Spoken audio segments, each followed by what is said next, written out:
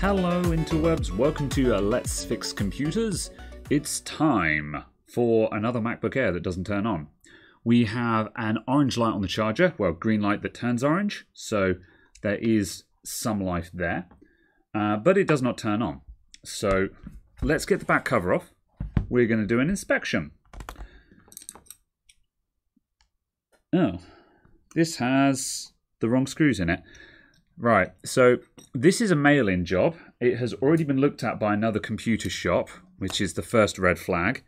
Apparently they sat on it for 2 weeks and then didn't do anything with it and shipped it back with a screw missing and also half the screws being incorrect for this laptop. Good job, guys. Don't get me wrong, the 2-week wait, I know the feel. I'm horrifically behind schedule 90% of the time. However, give the person the right screws. Let's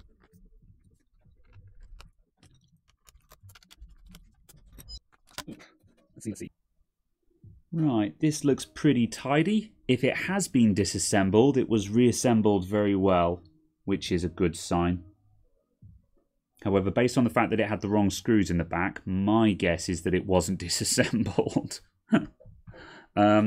Let's just do some quick idiot checks. So, you know the dance, everyone. Multimeter on, voltage mode. PP bus G3 hot, which is on this big inductor here. Or the fuse. The fuse is also good. Alright, nothing coming out of the battery there. Let's disconnect the battery and get the charger plugged in.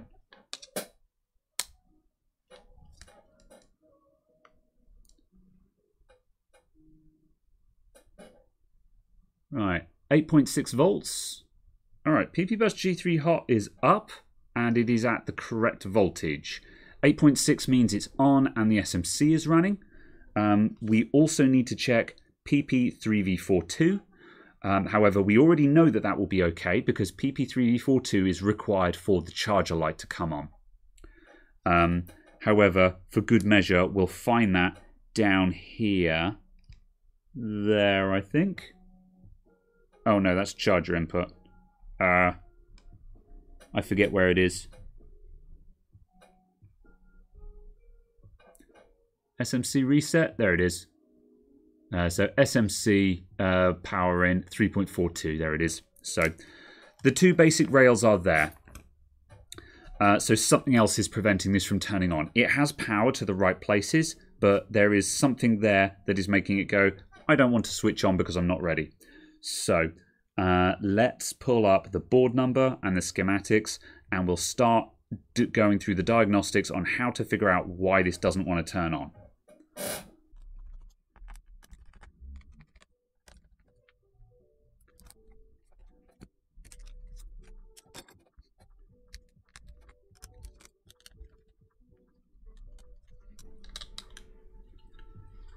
Yeah, based on the double-sided tape on this fan and the way that the little rubber gasket is sealed against the fan and stuff like that, this thing has never been taken apart. So I'm guessing the previous shop that looked at it, if they did take any measurements at all, they immediately said, no, we don't know what we're doing, and gave up on it.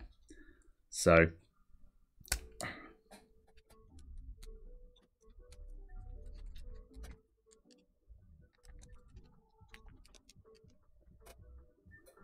I'm inspecting things as I take them out. This laptop is remarkably clean. There is not a speck of dirt on this thing. And that's not in a someone has done a really good job of cleaning it up kind of way. It's just a very well kept laptop. Probably explains why the customer was quite happy to take it to multiple places and mail it in to me.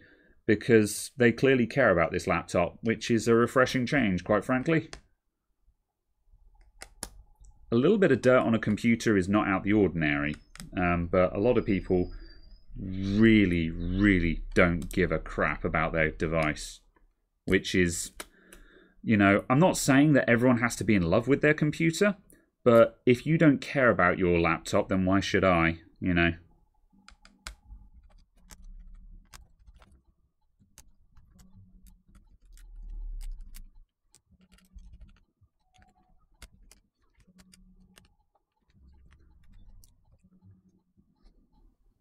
Oh, hello. Well, there's your problem.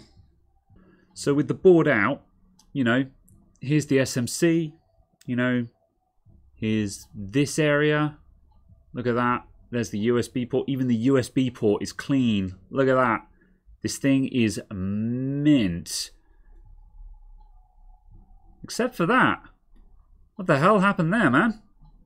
There's just a single spot of water damage on that chip. That's over near the BIOS chip there.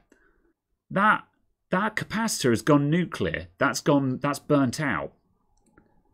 And it's made a hole there. How did that liquid get there and not leave a mark anywhere else on this thing? Well, at least we found our issue. All right, I'm going to carry on getting my coffee that I've been doing between scene cuts here. And we'll get those schematics up. And we'll just see what this is, what it does. And we'll see if it's still alive. Luckily, that capacitor's dead. That's kill that capacitor. If we changed that capacitor, and also the one next to it, that guy there, that guy doesn't look too happy either. If we replace those, that's probably going to solve our problem, unless this chip is dead. If this chip is dead, that's going to make my life a lot harder, because I'm going to have to get a replacement one. But, fingers crossed, this might just be as simple as, look at that, just a single spot of liquid has zapped this board. So, this board is an 820-00165A. And I'm going to open up Flex Board View. Shout out to Paul Daniels for writing Flex Board View and supplying me with a license for it so I could check it out. Super good. Open Board View is really good because it's free. Flex Board View, there's so much more quality of life with it. If you do this professionally, highly recommended. So, zooming into the top of the board, the chip in question is U7600, which is our 1V05 SO rail by the looks of things, judging by the list of connections it has. And that is the main capacitor for PP1V05SO.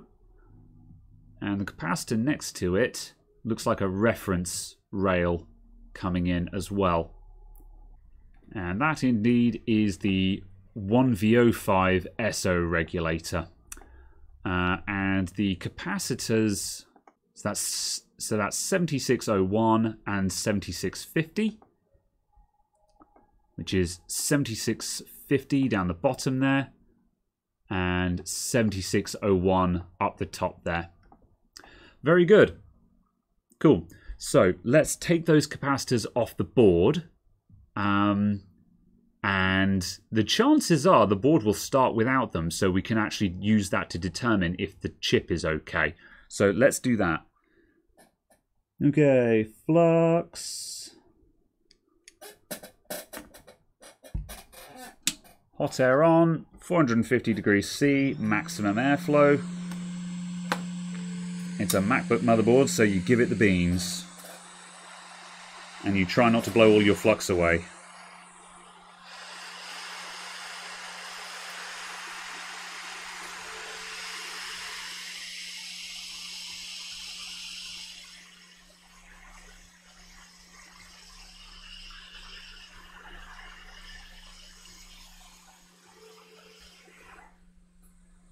This one.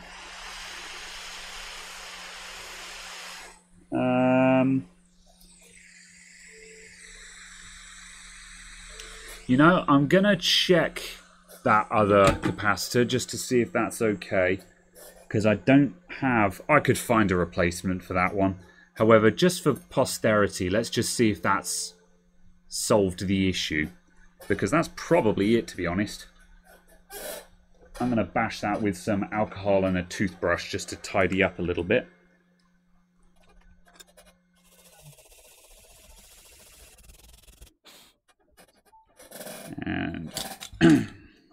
And I'll plug the fan in just so I can see when it's turned on.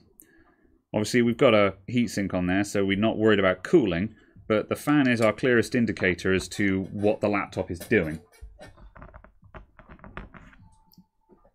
Same reason as to why I have a fan on a desktop CPU when I'm doing no-post diagnostics. A lot of people go sort of, oh, you're just running without a heatsink. It's like, you can do that, but the CPU fan gives you a lot of telltale information about what the system is doing. So it's actually very handy to have it plugged in. Not because the thing is going to burn out, but just because you know when it's working. And go. Ba-ba! And it is staying on. Easy peasy. Here we go. Right, let's replace that capacitor, put this back together again, and we win. So the capacitor in question is a 10 microfarad 10 volt capacitor. I really should keep these ones in a separate bag just because it's the same ones that I always reach for. Oh, they're not even in the bag, that's why. Here we go, 106. So 106, that's 10 and 6 zeros, which would be 10 microfarads. So let's stick one of them on the board. This guy might be a little bit on the large side, I think. Was that an 0806? No, it was a size down. This capacitor is slightly oversized, but we'll make it fit. It'll be fine.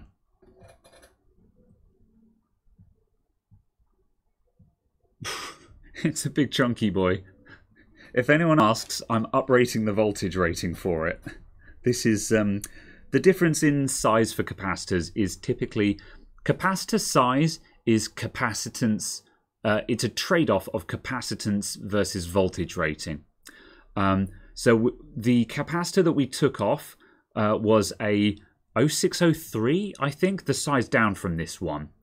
And it was the same capacitance, but it only had a voltage rating of 10 volts, whereas this, in all probability, is probably a 20 volt one. However, for capacitors, being overspec'd for voltage is fine. The voltage spec on a capacitor is the maximum voltage it can endure, not its working voltage. So overspeccing capacitor is fine, although if you start getting into the realm of ESR and stuff like that, it gets a bit muddy, so I am grossly simplifying things. But for basic bypass capacitors like this, not super important. Anywho, I'm just warming up my soldering iron. We'll reflow those pads, get this guy on, and we'll be reassembling.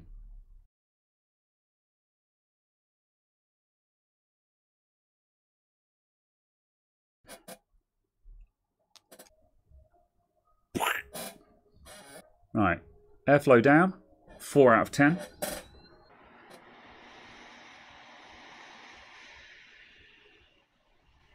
Now we just let that guy flow into place.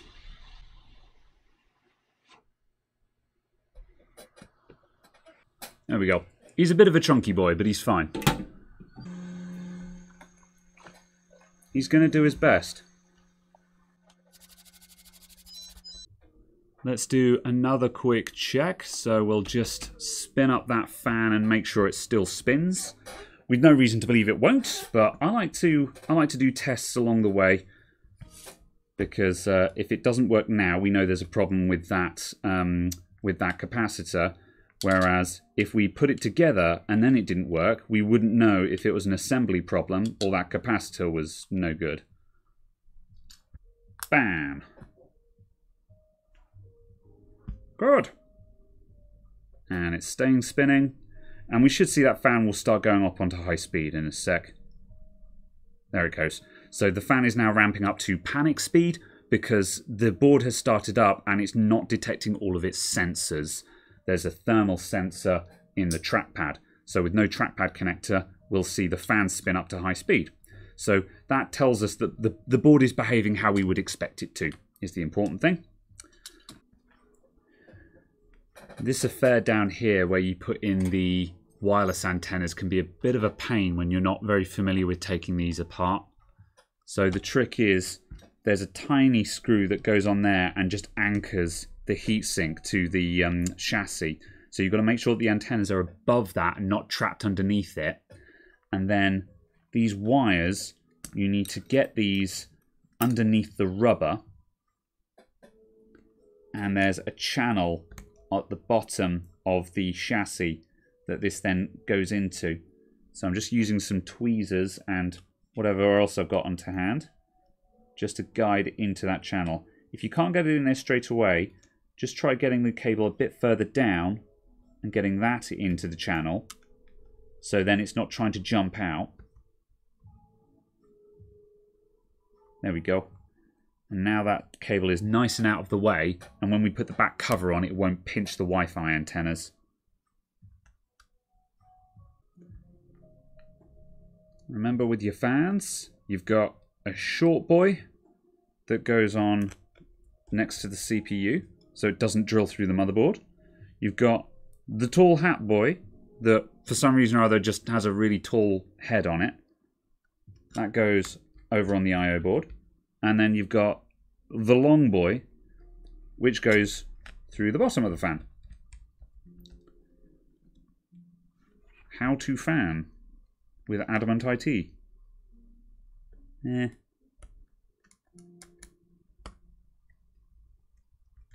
we go.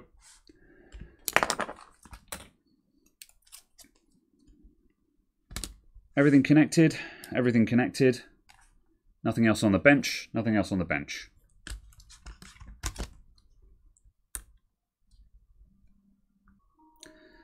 Looking good, looking good. Back cover on. And let's have a quick rummage through these screws and make sure that we're putting in MacBook Air screws and not MacBook Pro pre-Retina screws. So the difference is the correct MacBook Air screws should be the focus. The correct MacBook Air screws will be these 5-point pentalobe screws, whereas half the ones in here are Phillips 00, which is for pre-Retina MacBooks, so unibody. And they do fit, the thread is the same. There's an argument to be made that, that it would be better to swap them out for Phillips ones, just so you don't have the annoying security screw in there. However, that's not what we're up to today. So I'm going to rummage through my desk and find some MacBook Air screws. If not, I will have a pack of them somewhere.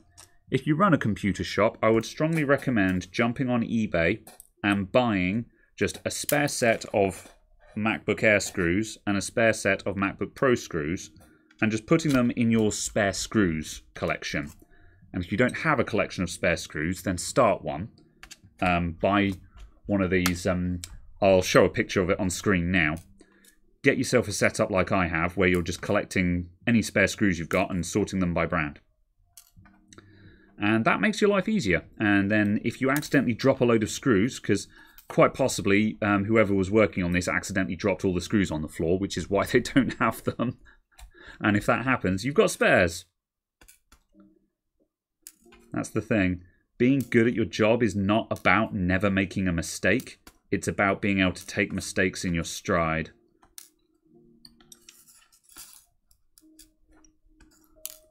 I'm sure there's going to be some smart asses in the comments who are just like, I never make a mistake. Power to you. Power to you. I, however, am human. I literally just dropped a screw. Give me that chime.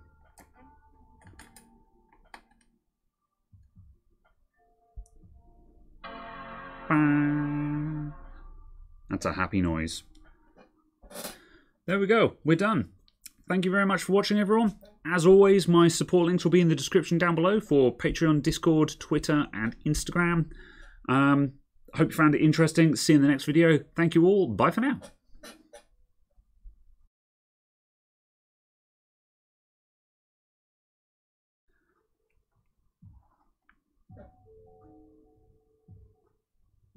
That should do.